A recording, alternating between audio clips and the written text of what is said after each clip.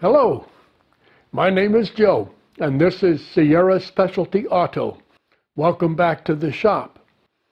Recently, I did a video in which I designed and machined a prototype hub to adapt a Tangent Engineering Quill Wheel to the Tree 2 UVR and some other models of Tree milling machine.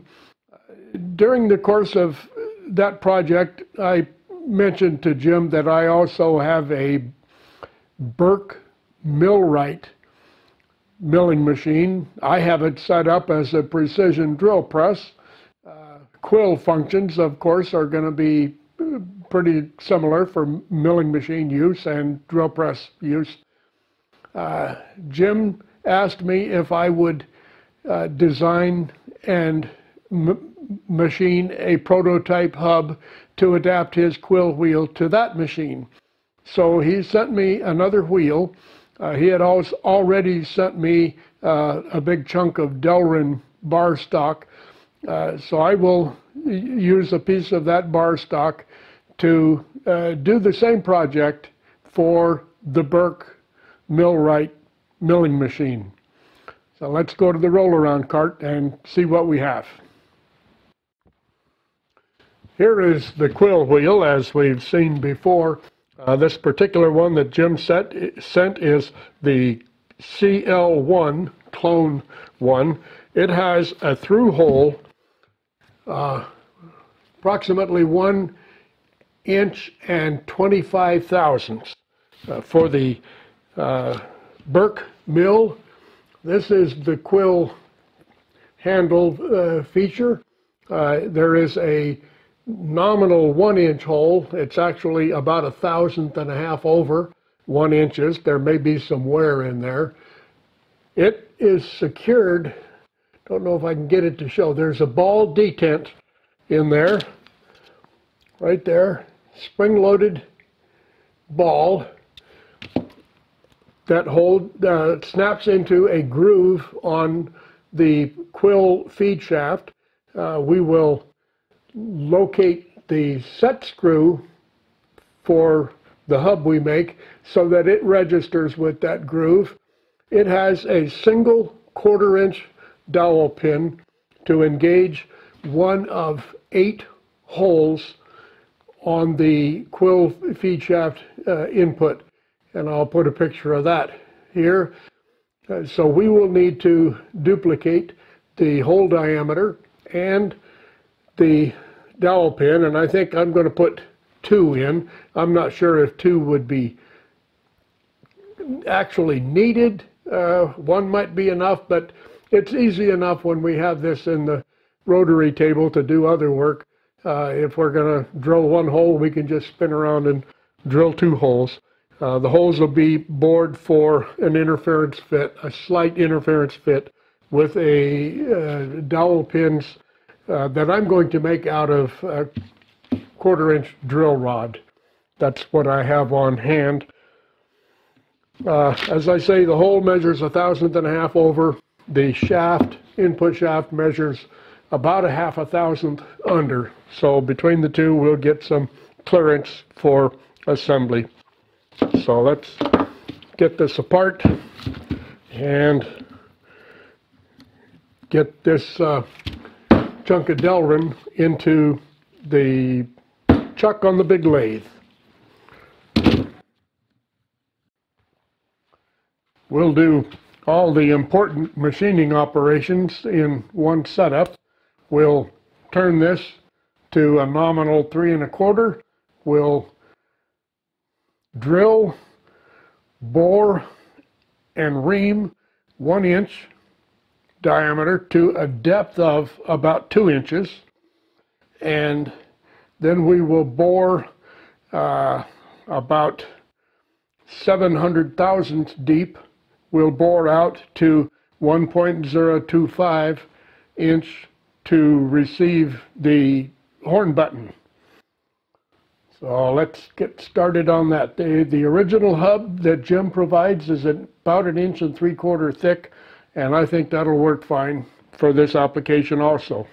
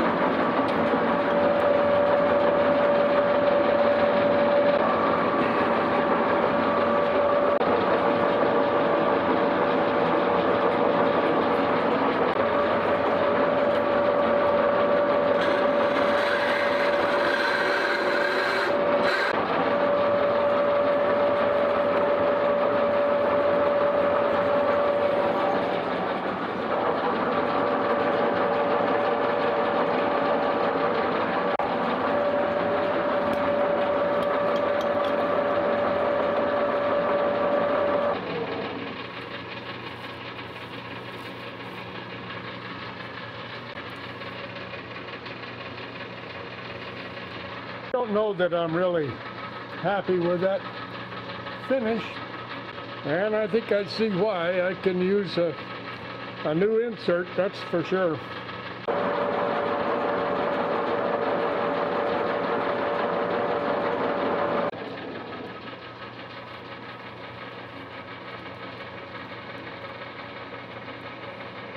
Ah, that's much nicer.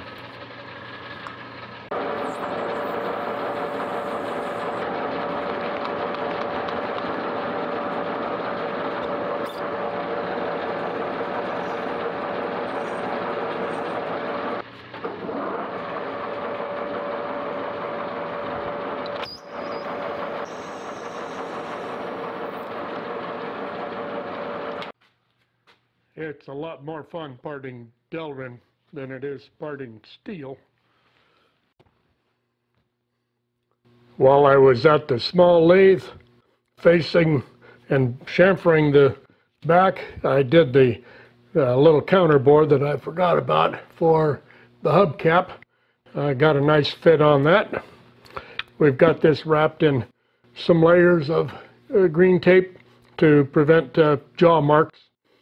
Now we'll take this to the milling machine, put it on the rotary table, and put a pattern of 6 holes on this face for the retaining screws for the collar, and 2 holes on this face for dowel pins. I have the new hub in the rotary table where centered up and then offset 1 3/8. I've got my spotting drill in here. I'll set just deep enough to serve as a counterbore chamfer for the 5mm threaded hole. Let's get to it.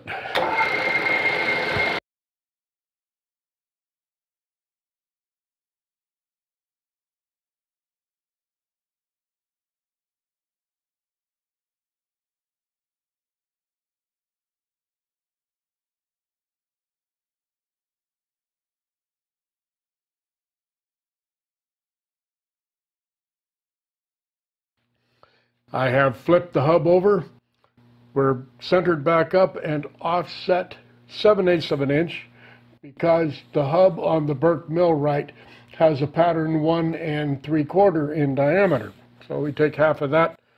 I believe that 2 pins will be sufficient, but I'm going to drill a pattern of 4 holes just in case I decide I'd rather have 4 pins than 2. We're set up, take just a few seconds extra to do the extra pair of holes. So we'll go around 90 degrees this time.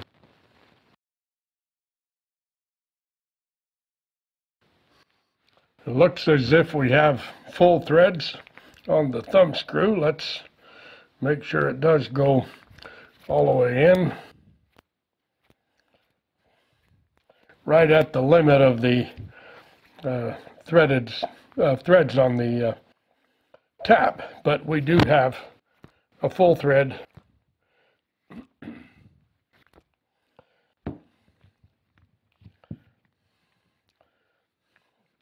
I want just under 200 thousandths of the dowel pin projecting.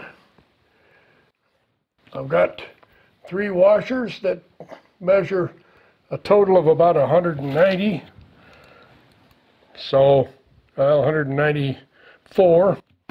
I will use these on the arbor press to set the depth on the pins. I'll do that off camera. Be right back.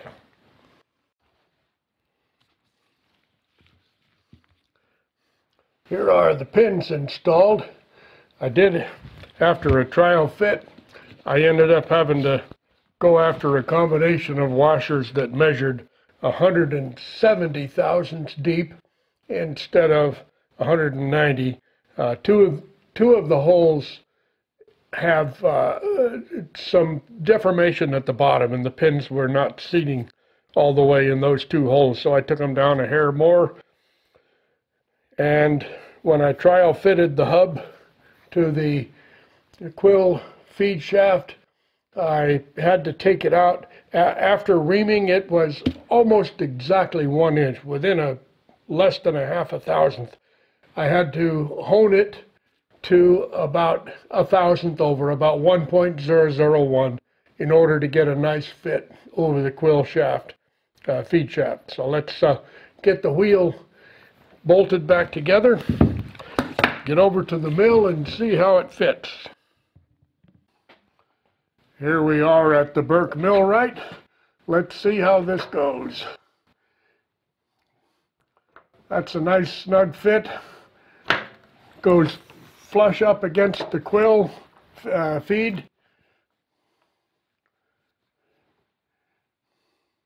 I can feel the tip of the set screw registering in that groove and pulling the wheel tight. That's perfect.